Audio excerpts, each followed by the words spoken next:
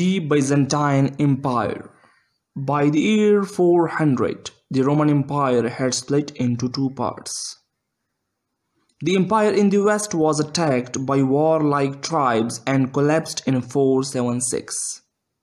But the empire in the east survived for another 1,000 years.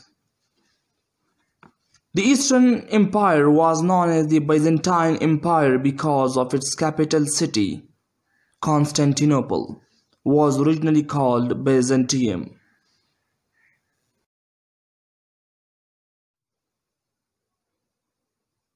Justinian's Empire.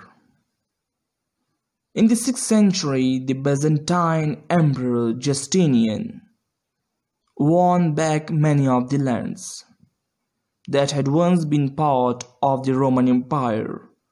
Under him, the Byzantine Empire was larger than it would ever be again.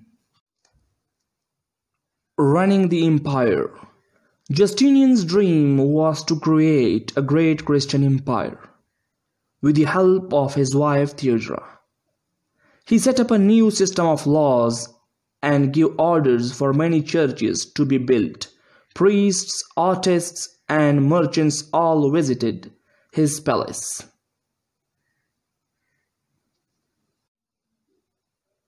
Defending the empire.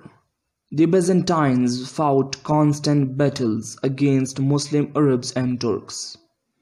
They were threatened by tribes from north and even had to fight against crusaders from Western Europe, who were supposed to be on their side. The Byzantine art. The Byzantine artists were famous for their delicate embroidery and ivory carvings. They also created huge glittering mosaics and painted dramatic religious portraits called icons. Religious split.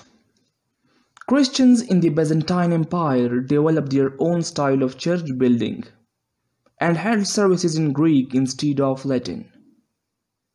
The Byzantine Church was led by Patriarch in Constantinople.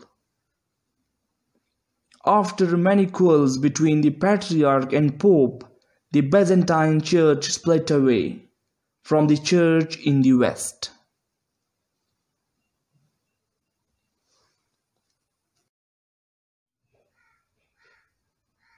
The end of empire. After Justinian's death, the empire became smaller and smaller, and by 1400 only the land around Constantinople was left.